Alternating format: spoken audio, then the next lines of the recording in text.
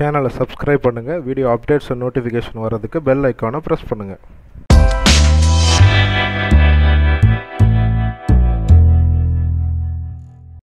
Welcome to Chennai city garden. So இன்றைக்கி பார்த்திங்கன்னா நம்ம சர்க்கரை வள்ளி கிழங்கு பற்றி தாங்க பார்க்க போகிறோம். செடியிலிருந்து முழு அறுவடை வரைக்கும் பார்க்க போகிறோங்க. அதை பற்றி பல இன்ஃபர்மேஷன் உங்களுக்கு தரேன். வளர்ப்பு முறை, சாயில் மிக்ஸ் என்ன, எப்படி சின்ன சின்ன செடிகள்லாம் வளர்க்குறது, இந்த மாதிரி பல இன்ஃபர்மேஷன்ஸ் தரப்போகிறேன். ஸோ வீடியோவை முழுமையாக கடைசி வரைக்கும் பாருங்கள், உங்களுக்கு தேவையான தகவல்கள் கிடைக்கும். அதே போல் ஆல்ரெடி உருளைக்கிழங்கை பற்றி நான் என்னோடய சேனலில் வீடியோ போட்டிருந்தேங்க. அதில் அறுவடை வீடியோ நான் சேர்க்கலை. அதுக்கு காரணம் பார்த்திங்கன்னா அதை ஒழுங்காக எடுக்க முடியல அந்த அறுவடை வீடியோவை. கூடிய சீக்கிரம் பார்த்திங்கன்னா இன்னொரு அறுவடை வீடியோ உங்களுக்கு போடுறேன். நான் இன்னொரு பேக்கில் வந்து உருளைக்கிழங்கு விதைச்சிருக்கேன், அதை பற்றி உங்களுக்கு செப்பரேட்டாக வீடியோ போடுறேன். ஸோ இந்த வீடியோவில் பார்த்திங்கன்னா சர்க்கரை வள்ளி கிழங்கை பற்றி சில ஃபேக்ட்ஸ், தெரியாத சில உண்மைகளும் சொல்கிறேன். சில பேருக்கு தெரிஞ்சிருக்கலாம், ஆனால் பல பேருக்கு அது தெரியாமல் இருக்கலாம். ஸோ அந்த விஷயங்கள் நான் சொல்கிறேன். வாங்க வீடியோக்குள்ளே போகலாம். இந்த சர்க்கரை வள்ளி கிழங்கோட பயாலஜிக்கல் நேம் என்ன அப்படின்னு பார்த்தீங்கன்னா ஐப்போமியா பட்டாட்டஸ், அதான் அதோட பயாலஜிக்கல் நேம். இதோட ஆரிஜின் எங்கே முதல்ல இது வளர்க்கப்பட்டது இல்லை கண்டெடுக்கப்பட்டது அப்படின்னு பார்த்தீங்கன்னா தென் அமெரிக்கா, சவுத் அமெரிக்காவில் இது கண்டெடுக்கப்பட்டதுங்க. அங்கேருந்து பல நாடுகளுக்கு, யூரோப், ஆசியா முழுவதும் பார்த்திங்கன்னா இந்த சக்கரவள்ளி கிழங்கானது அப்புறம் பரவுச்சு.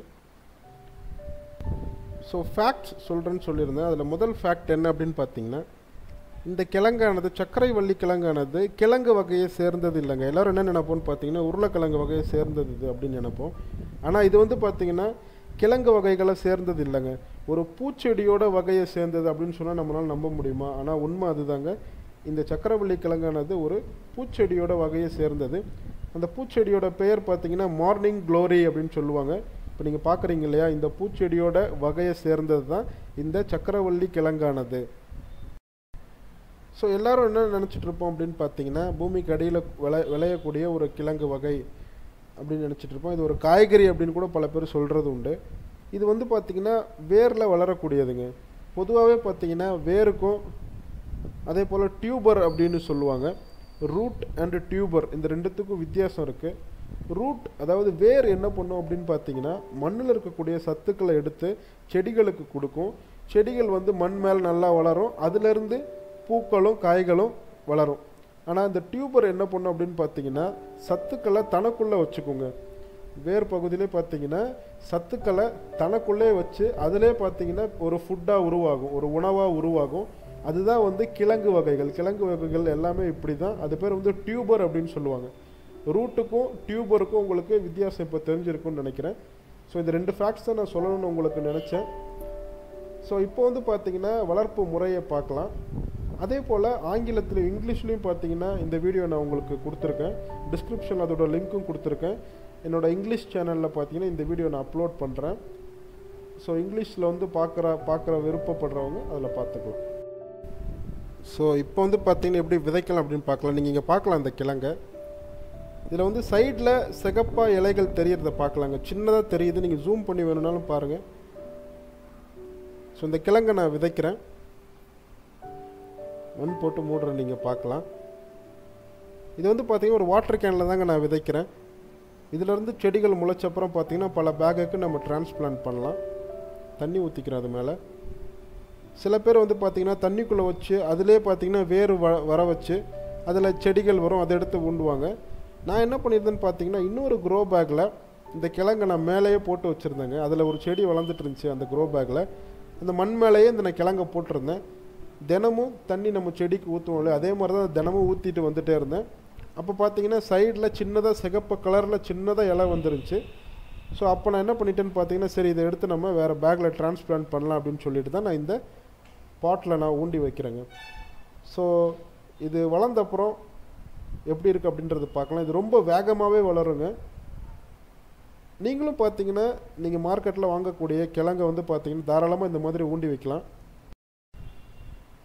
ஸோ நீங்கள் இங்கே பார்க்கலாங்க, கிட்டத்தட்ட 10 நாள் தான் ஆகுது, செடி நல்லா வளர்ந்துருச்சு. இலைகள், அதோட இலைகள் இப்படி தான் இருக்கும், நீங்கள் பார்க்கலாம்.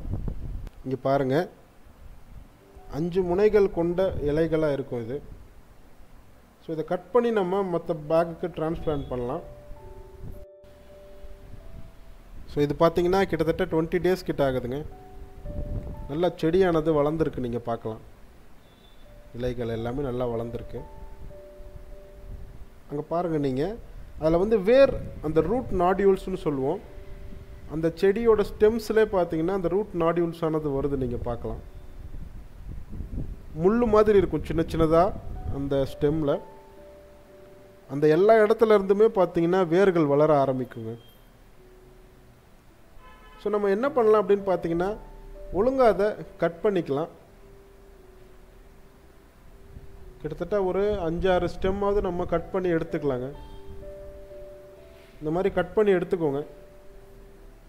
இது அப்படியே விட்டுருங்க. இதிலிருந்து திரும்பவும் பார்த்தீங்கன்னா கிளைகள் வளர ஆரம்பிச்சிருங்க. ஸோ இப்போ நான் என்ன பண்ணுறேன், இந்த மாதிரி ஒரு பெரிய க்ரோ பேக் எடுத்துக்கிறேன். இது 18 இன்ச் க்ரோ பேக். இதில் நான் சாயில் மிக்ஸ் ஆல்ரெடி ரெடி பண்ணியிருக்கேங்க. அதில் நம்ம கட் பண்ண இந்த ஸ்வீட் பொட்டேட்டோ ஸ்லிப்ஸை வந்து நம்ம ஊண்டலாம். ஸோ 4 ஸ்லிப்ஸ் தான் ஊண்டுறேன், பார்த்துக்கோங்க. 4 ஸ்டிக்ஸ் தான் ஊண்டுறேன். இதை இப்படி தான் ஊண்டணும் அப்படின்னு எந்த இதுவும் கிடையாதுங்க. நீங்கள் எப்படி வேணால் ஊண்டலாம், யதார்த்தமாக நீங்கள் எப்படி வேணால் ஊண்டலாம். அதிலிருந்து பார்த்தீங்கன்னா வேர்கள் விட ஆரம்பிச்சிடுங்க. ரொம்ப ஈஸி இதை வளர்க்குறது.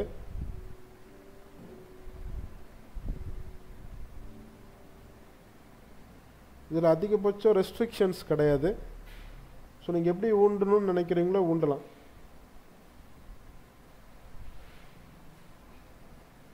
இதோட சாயில் மிக்ஸ் என்ன அப்படின்னு பார்த்தீங்கன்னா 50% cocopeat, 30% vermicompost, 20% பார்த்தீங்கன்னா எரு ட்ரைட் cowdung. இதான் நான் சேர்த்துருக்கேன். உங்களுக்கு வேணும்னா நீங்கள் செம்மண் கொஞ்சம் சேர்த்துக்கலாம். ஒரு 5% இல்லை 10% கூட செம்மண் சேர்த்துக்கலாம். செம்மண் சேர்த்துக்கிறது எதுக்கு அப்படின்னு பார்த்தீங்கன்னா வேர் நல்லா உள்ளே போகும் அதனால். பட் ஆனால் கொக்கோபீட் மஸ்ட்டுங்க. அப்படி இருந்துச்சுன்னா ரொம்ப நல்லது. ஸோ தண்ணி ஊற்றிக்கலாம். அவ்வளோதாங்க, ப்ரொசீஜர் முடிஞ்சிருச்சு. நீங்கள் இங்கே பாருங்கள், இது கிட்டத்தட்ட 2.5 months மேலே ஆகுதுங்க. செடிகள் எப்படி வளர்ந்துருக்குன்னு பாருங்கள், எவ்வளோ இலைகள்னு பாருங்கள். இதில் அதிகமாக பூச்சி வராது, எந்தவித க்ரோத் ரிலேட்டடாக வளர்ச்சி ரிலேட்டடாக பிரச்சனை வராது. நீங்கள் பார்க்கலாம், இது ஈஸியாக மல்டிப்ளை பண்ணலாங்க. இதிலே வந்து வேர் விட ஆரம்பிக்கும் சைடில். அதை நீங்கள் கட் பண்ணி இன்னொரு பேக்கில் வச்சுட்டு நீங்கள் பாட்டுக்கு மல்டிப்ளை பண்ணிகிட்டே இருக்கலாம். பக்கத்தில் அந்த வாட்டர் கேனும் நீங்கள் பார்த்தீங்க இல்லையா, அதுலேயும் செடி நல்லா வளர்ந்துருக்கு. இது அப்படியே படர விட்டால் போதுங்க, அது பாட்டுக்கு படர்ந்துட்டு போயிடும். கட் பண்ணி நீங்கள் இன்னொரு பேக்கில் தாராளமாக மல்டிப்ளை பண்ணலாம், அதை ஞாபகம் வச்சுக்கோங்க. ஸோ அந்த விதத்தில் நீங்கள் ஒரு 5 to 6 பேக்ஸ் ஊண்டி வச்சிங்கன்னா கட் பண்ணி உங்களுக்கு ஒரு 4 months பார்த்தீங்கன்னா நல்ல ஒரு அறுவடை கிடைக்குங்க. ஸோ அதிகமாக இதில் பூச்சி தாக்குதலோ வேறு வளர்ச்சி சம்மந்தப்பட்ட பிரச்சனைகளோ எதுவும் கிடையாதுங்க. நான் ஆல்ரெடி சொன்னேன், இது ஒரு பூச்செடி தான், பூச்செடியோட ஃபேமிலியை சேர்ந்தது தான் சொல்லிட்டு. நல்லா செடியானது நல்லா படர்ந்து வளரும். இது உரம்னு எதுவும் சேர்க்க தேவையில்லைங்க. ஸோ இது வந்து பார்த்திங்கன்னா 3 months கிட்ட ஆகுதுங்க. பூ வளர ஆரம்பிச்சிருச்சு, நீங்கள் பார்க்கலாங்க. நான் மார்னிங் க்ளோரின்னு சொல்லியிருந்தேன் இல்லையா, இதோட ஃபேமிலி அதே மாதிரி பூ பூத்துருக்கு. நீங்கள் இங்கே பாருங்கள். ஸோ இதுதான் ப்ரூஃப், அது வந்து அந்த பூ ஃபேமிலியை சேர்ந்தது அப்படின்னு சொல்லிட்டு நீங்கள் பார்க்கலாம். இந்த மார்னிங் க்ளோரின்னு சொல்லக்கூடிய பூ மாதிரியே இருக்குது, நீங்கள் பார்க்கலாம். கிட்டத்தட்ட 4 months ஆகுதுங்க. கிட்டத்தட்ட 4 months ஆகுது. இப்போ வந்து ஹார்வெஸ்ட் டைம். இது எப்படி நம்ம வந்து ஹார்வெஸ்ட் அப்படின்றத கண்டுபிடிக்கிறது, அறுவடை பண்ணலாம் அப்படின்றத கண்டுபிடிக்கிறது, அதுக்கு அறிகுறிலாம் என்ன அப்படின்னு பார்த்தீங்கன்னா, மண் மேல் பகுதியில் பார்த்தீங்கன்னா உப்பிட்டு இருக்கும், அந்த கிழங்கானது மேலே வர மாதிரி தெரியும். ஸோ அப்போ வந்து நம்ம கண்டுபிடிக்கலாம் நிறைய கிழங்கு வந்து உருவாயிருக்கு அப்படின்றத. அந்த டைமில் வந்து நம்ம ஹார்வெஸ்ட் பண்ணலாம் அப்படின்றத முடிவு பண்ணலாம். இல்லை பொதுவாகவே பார்த்தீங்கன்னா ஒரு 4 months வந்து பார்த்தீங்கன்னா அது கழித்து நீங்கள் அறுவடை பண்ணலாம் அப்படின்றத முடிவு பண்ணிக்கலாங்க. ஸோ இது வந்து அந்த வாட்டர் கேன் தாங்க. ஸோ இதுலேயும் பார்த்தீங்கன்னா கிழங்குகள் இருக்குது. நான் வச்ச அந்த பேக்லேயும் கிழங்குகள் நிறையா வந்திருக்கு அப்படின்னு நான் நம்புகிறேன். இப்போ நான் வந்து என்ன பண்ணுறேன் அப்படின்னு பார்த்தீங்கன்னா கட் பண்ணிக்கிறேன். ஹார்வெஸ்ட் பார்க்க போகிறவங்க நிறைய கிழங்குகள் எடுக்கலாம் அப்படின்ற நம்பிக்கையோடு நம்ம எடுக்கலாம். ஸோ செடிகளை முழுசாக இந்த மாதிரி கட் பண்ணிக்கோங்க. அந்த செடிகளை ஓரமாக வச்சுருங்க. இன்னொரு விஷயம், இதில் இந்த செடிகள் இலைகள் இருக்கு இல்லையா, இலைகளை வந்து நம்ம வந்து உணவாக பயன்படுத்தலாங்க. இது யாரும் ட்ரை பண்ணியிருக்க மாட்டாங்க, அதை நீங்கள் ட்ரை பண்ணி பாருங்கள். பொதுவாகவே பார்த்தீங்கன்னா உருளைக்கிழங்கு செடி இலைகளை உணவாக பயன்படுத்த மாட்டோம். ஆனால் இந்த சக்கரவள்ளி கிழங்கோட இலைகளை உணவாக பயன்படுத்தலாம், கீரையாக பயன்படுத்தலாம். ஸோ இப்போ நம்ம ஹார்வெஸ்ட் பண்ண ஆரம்பிக்கலாங்க. எவ்வளோ வேர்கள் பாருங்கள். இந்த மாதிரி சின்ன வாட்டர் கேனில் வைக்கும்போது பார்த்தீங்கன்னா இப்படி தான் வேர்கள் ஃபுல்லாக விட்டுருக்கும். இங்கே பாருங்கள் எவ்வளோ கிழங்குகள்னு சொல்லிட்டு.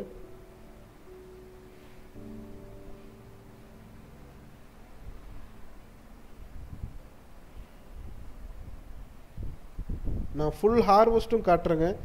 நான் ஃபாஸ்ட் ஃபார்வர்ட் பண்ணல, ஏன்னா வேகமாக ஓட விட முடியும். ஆனால் இந்த முழுமையாக உங்களுக்கு காமிக்கணும் அப்படின்றதுனால தான் நான் மெதுவாகவே காமிக்கிறேன்.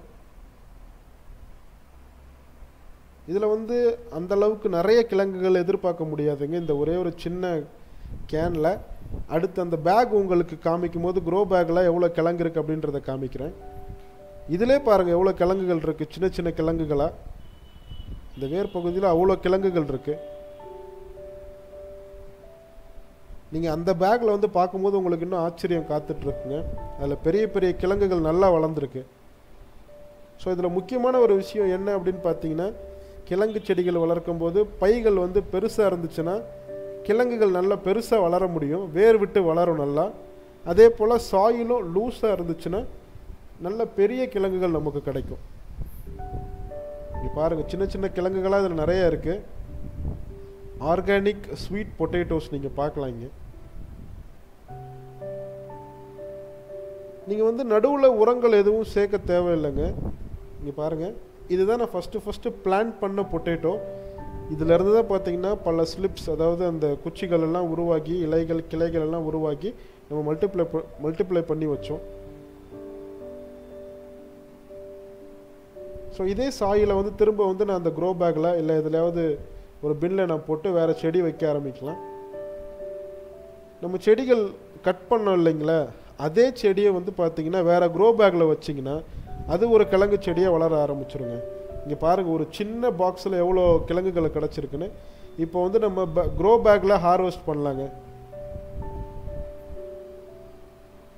இந்த க்ரோ பேக்கில் தான் நான் ரொம்ப எக்ஸ்பெக்ட் பண்ணுறேன். எவ்வளோ கிழங்குகள் இருக்குன்னு தெரியல. உங்களுக்கு எதிர்பார்ப்பு இருக்கிறது போல் எனக்கும் இருக்குங்க. இப்போ நம்ம ஹார்வெஸ்ட் பண்ணலாம். இப்போது இதில் வந்து மேலே வந்து உப்பிட்டு இருக்குது அந்த மண் மேல் பகுதியில். இதோட உங்ககிட்ட பெரிய க்ரோ பேக் இருந்தாலும் நீங்கள் பயன்படுத்துங்க, உங்களுக்கு நிறைய அறுவடை கிடைக்கும். எனக்கு நான் இந்த ஹார்வெஸ்ட் எடுக்கும்போது ரொம்ப எதிர்பார்த்து தாங்க ஹார்வெஸ்ட் பண்ணேன்.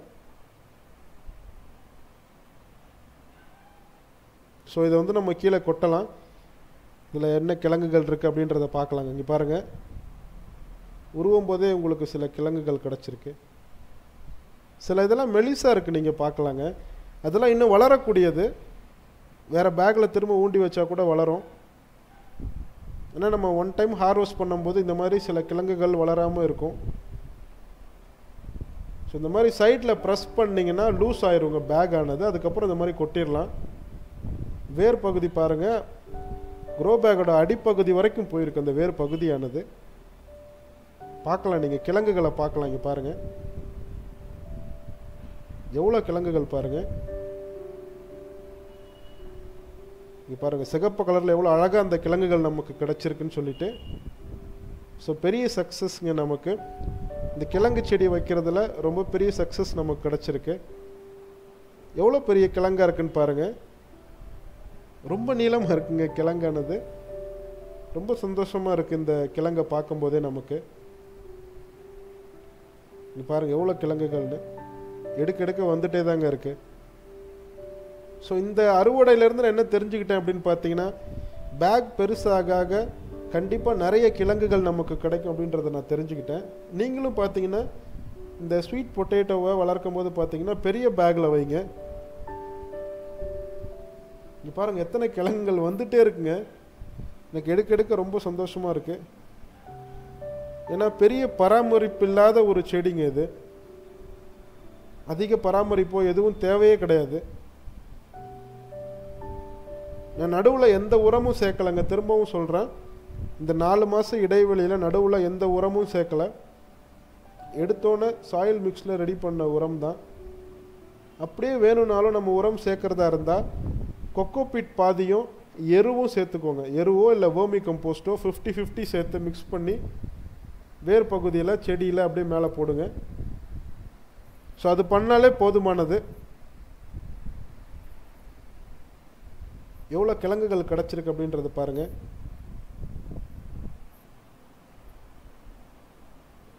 நான் இந்த வீடியோவை ஃபாஸ்ட்டாக ஓட விட விரும்பலைங்க. முழுசாக நீங்கள் பார்க்கணுன்றதுனால தான் போடுறேன். ஸோ கொஞ்சம் பொறுமையாகவே பாருங்கள்.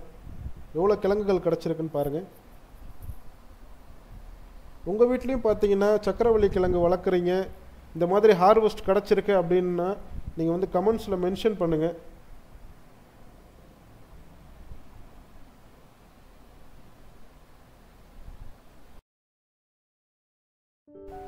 ஸோ இவ்வளோ கிழங்குகள் கிடச்சிருக்கு இல்லையா? ஸோ இதே விதத்தில் பார்த்தீங்கன்னா இன்னும் பல பேக்கில் வந்து பார்த்தீங்கன்னா நான் இந்த ஸ்வீட் பொட்டேட்டோவை பதியம் போடலாம் அப்படின்னு இருக்கேன். நான் அடுத்த ஹார்வெஸ்ட் பார்த்தீங்கன்னா இன்னும் நிறைய நமக்கு கிடைக்கும். இன்னொரு பிளான் என்ன பண்ணியிருக்கேன் அப்படின்னு பார்த்தீங்கன்னா 1 மந்த்துக்கு ஒன்ஸ் வந்து பார்த்தீங்கன்னா விதைக்கலாம் அப்படின்னு நினச்சிட்டு இருக்கேங்க. ஏன்னா நமக்கு ரெகுலராக ஹார்வெஸ்ட் கிடைக்கணும் அப்படின்னா நம்ம என்ன பண்ணலாம் அப்படின்னு பார்த்தீங்கன்னா, இப்போ நான் ஃபஸ்ட் பேக் ஊண்டிருந்தேன் இல்லையா, அதே போல் ஊண்டினதுக்கப்புறம் ஒரு 1 மந்த்துக்கு அப்புறம் பார்த்தீங்கன்னா இன்னொரு க்ரோ பேக்கில் ஊடலாம், 3rd மந்த் இன்னொரு க்ரோ பேக்கில் ஊடலாங்க. ஸோ அந்த விதத்தில் பார்த்தீங்கன்னா மந்த்லி நமக்கு 1 or 2 வந்து ஹார்வெஸ்ட் கிடச்சிட்டே இருக்கும். ஸோ அந்த பிளானு நான் வச்சுருக்கேன். அதுக்கடுத்து பார்த்தீங்கன்னா இப்போ நம்ம கட் பண்ண இலைகள் இருக்கு இல்லையா, அதை வந்து பார்த்தீங்கன்னா வேஸ்ட் ஆக்காமல் என்ன பண்ணணும், இன்னொரு க்ரோ பேக்கில் இந்த மாதிரி ஊண்டி வச்சிடலாங்க. இவ்வளோ ஈஸியாக ஒரு செடியை வளர்க்க முடியுமா அப்படின்னு தெரியல. பாருங்கள், நான் எதுவும் பண்ணல, சும்மா யதார்த்தமாக கட் பண்ணுறேன். அந்த ரூட் நாடியூல் சொல்லியிருந்தேன் இல்லையா, அது இருக்க இடமா பார்த்து சும்மா ஊண்டி வைக்கிறேங்க, அவ்வளோதான். வேறு எதுவும் பெருசாக பண்ணல. ஆனால் க்ரோ பேக் நான் சூஸ் பண்ணது நீங்கள் பார்க்கலாம், பெரிய க்ரோ பேக் யூஸ் பண்ணுறேன். இங்கே பாருங்கள், மொத்தமாக அப்படியே வச்சாச்சு, மண்ணை போட்டு மூடிட்டேன். ஸோ இதுதாங்க ப்ராசஸ். இதில் வேறு எதுவும் பெருசாக நம்ம பண்ணணும்னு அவசியம் கிடையாது. இதே ஒரு 5-6 பேக்குக்கு வச்சுட்டேன்னா போதும். நெக்ஸ்ட் ஹார்வெஸ்ட் வந்து பார்த்தீங்கன்னா பெரிய ஹார்வெஸ்ட்டாக எனக்கு கிடைக்கும்.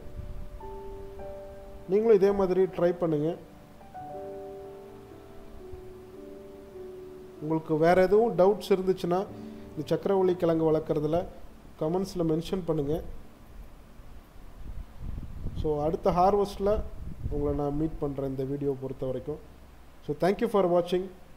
இந்த வீடியோ பிடிச்சிருந்துச்சின்னா லைக் பண்ணுங்கள், ஷேர் பண்ணுங்கள். நீங்களும் வளர்க்குறீங்க அப்படின்னா கமெண்ட்டில் மென்ஷன் பண்ணுங்கள். தேங்க்யூ.